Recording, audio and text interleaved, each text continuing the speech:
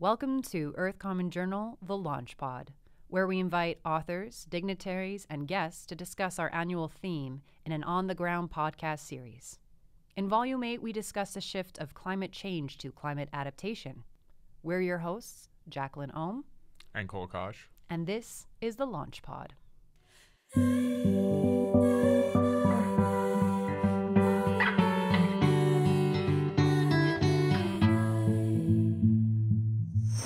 In this episode, we speak to Erica Maybee, a communications major at MacEwan University.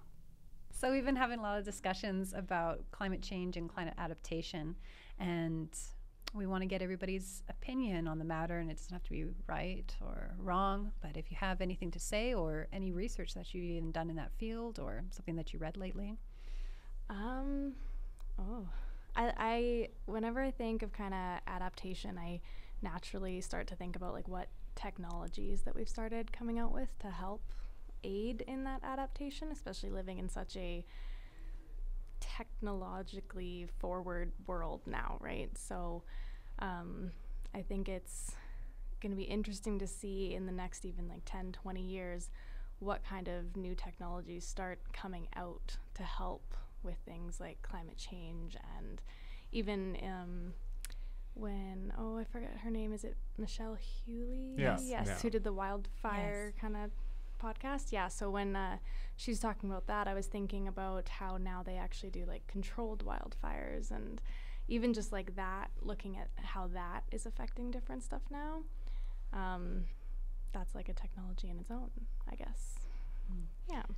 I had even heard how the Plains Cree had long used fire as a way to create sight lines for tracking the bison, for tracking enemies. Because the plains are long and wild, and they had used it strategically and also to kind of keep the boreal forest at bay, so they'd have their open territory.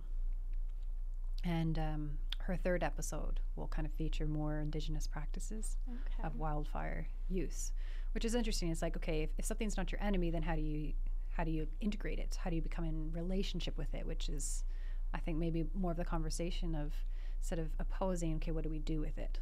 Right? Like opposing climate change is not going to change it. Screw you, climate change. Don't come around here.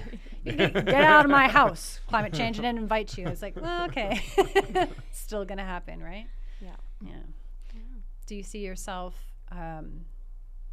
having to think about what you're going to do with your future and the kind of jobs that you may want to create or become a part of?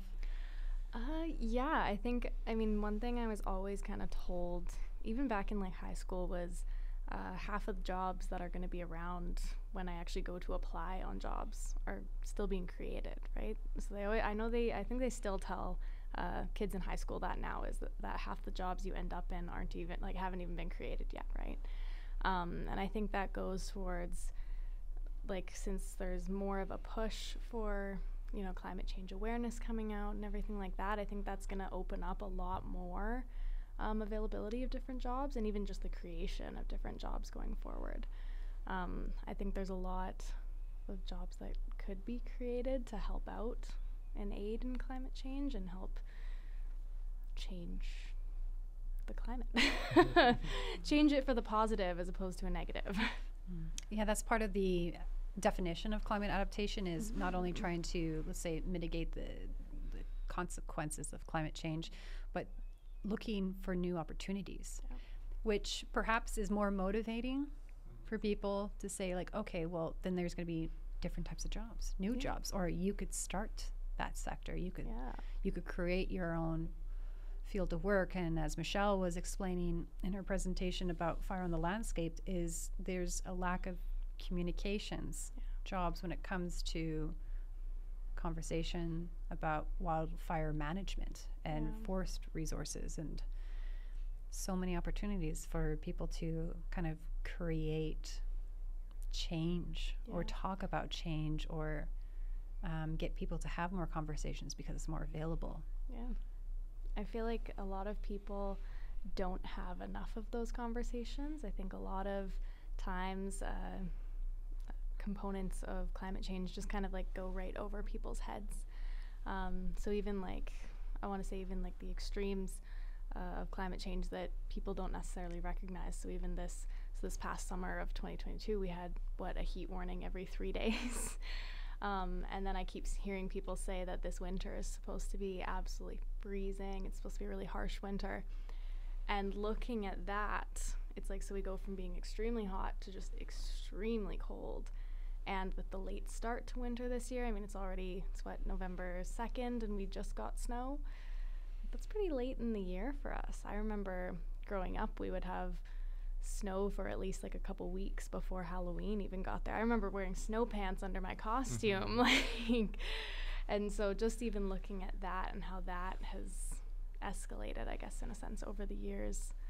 And people don't necessarily recognize that as being climate change. They just think, oh, the weather is changing.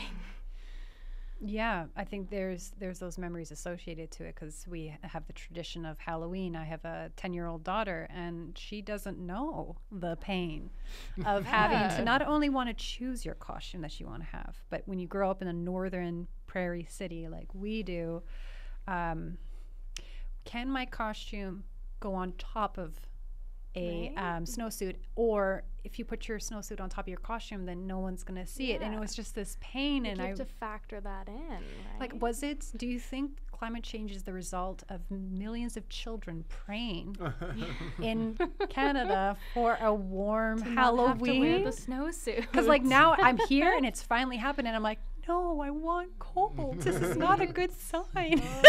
I remember having to get like You're like, not like this. Not like this.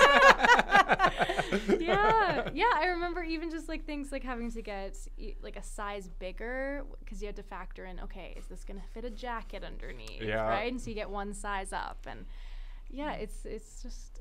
I'm almost slightly, I mean, if we forgot about climate change for like a second, I'm kind of jealous of the kids that get to not have to wear the snowsuit right now. Oh, they can go out there in like t-shirts on Halloween.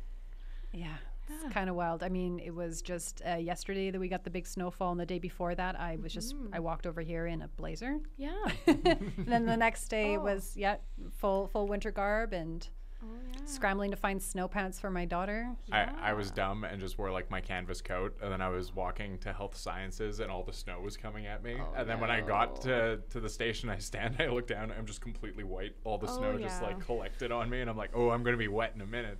I had the classic, I forgot to wear like taller boots, and then of course since we got like a foot of snow all at once too, it didn't even slowly start happening, right? It was like a foot of snow just overnight. And so, I had like runners on, and snow was just like seeping in. I had like wet socks for a little bit, which is not the best feeling. Thank goodness we have air dryers in the bathrooms. But I have heard that being adjusted to the cold, being a little bit cold is actually better than being too comfortably warm as far as our species goes, which is like an interesting conversation when you think about how humans, for the large part of our evolution, lived sort of uncomfortably with the weather, or were maybe stronger with the changing of the seasons. We didn't have these perfectly contained homes with like adjustable heat, and we were exposed to the elements all the time, and our body consistently acknowledged through the elements that we are a part of this natural world that we couldn't really control temperature-wise. And then for short, very tiny amount of human evolution, we have grown so comfortable. And I've listened to some people talk about how it's important for us to be uncomfortable. The Stoics, like even way back, Seneca was like, he would actually just sleep. Like he was a rich dude, and he would just sleep on the pavement outside, and he would do it for a week just to be like, and not eat too, just to be like, yo, this is what other people live like. I need to like make sure that I'm appreciating what I have. And not only that, like whenever it gets cold, I just run that in my head. I'm like, you're just acclimatizing. It's just, you got to be uncomfortable for a bit. It's gonna suck, like no matter what. So, but don't ever wear like too many coats, right? Like Yeah. I have people like I used to work with Filipinos and they were fresh here from the Philippines, and it's like, you know, September and they're wearing 3 winter coats, and I was like, what are you gonna do when it's actually cold outside? You need to be wearing a hoodie so you can acclimatize. This is true. I was just walking to the university today, and I was spotting people in various different dress, as far as like layers or open jackets or not People open in jackets. shorts. But my neighbor is one of those guys, always in shorts. But I could tell, I could tell who sort of grew up in this city Yeah. was Yeah. based on how they dressed during like the first haul of like winter. Yeah. I could tell, I'm like, okay, yeah, you're probably international, because the amount of garb or just how uncomfortable it was, which is, I mean, it's a gauge of like weather. I remember I Yeah. lived in an Yeah. apartment, and I didn't have a weather app, but I would look out my window and see how business people were dressed No. and whether or not they were holding their ears or they were like had really high up shoulders and they're all tucked in. I'm like, ooh, it's cold today. Hey, okay. And then I would dress. Yeah. That's a good metric, honestly. You know, just a visual, but I You're think like, that guy looks cold. I'm wearing more clothes. but I mean, but ultimately, yeah, I think it is really important to be kind of uncomfortable and in the elements. Yeah. You know, you could think that walking to university, or you know, going to your job, or you know, going to the grocery store instead of taking the car if you live close, walking there instead and just acknowledging, okay, this is where we're at. And if it's Halloween and you notice, oh my gosh, normally this is supposed to be a lot colder, and it becomes more real perhaps than being always contained in that perfect 21-degree temperature Yeah. that seems to be set for cars and houses and offices. And This reminds me of so I work as a personal trainer as my part-time job, and one of my favorite quotes, now I relate it to fitness, but I guess it applies to everything in the real world too, especially even in this conversation.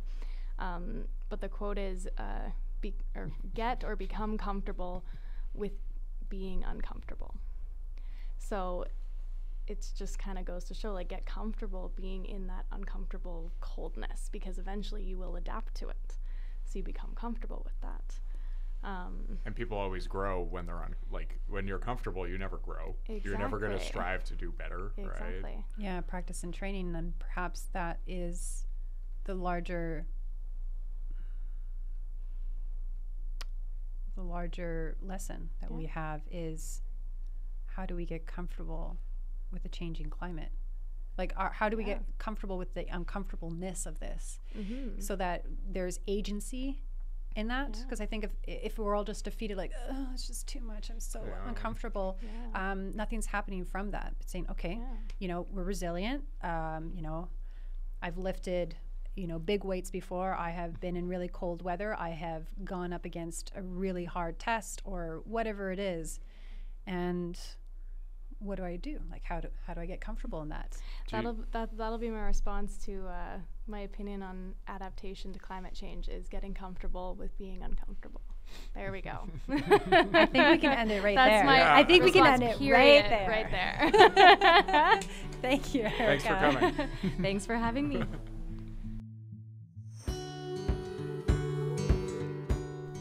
Thank you for listening to Earth Common Journal's The Launch Pod. I've been Jacqueline Ohm, I've been Cole Kosh. and stay tuned for our next episode.